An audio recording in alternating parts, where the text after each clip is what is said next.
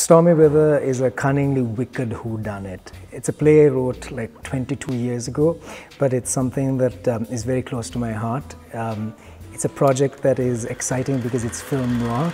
My first love was actually movies, surprisingly, I think, to most of our Colombo audiences.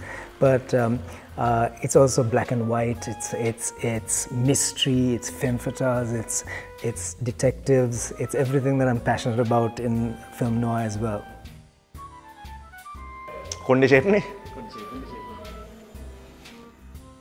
If my character were an animal, I would be a bat.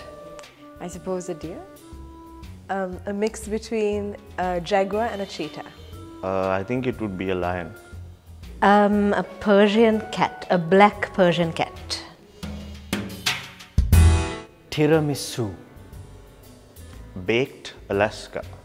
Creme brulee.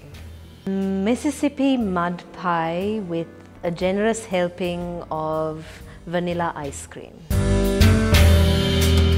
You learn a lot. It's not only about this production, you learn stuff which you can use for the future as well, for other productions as a director or as an actor.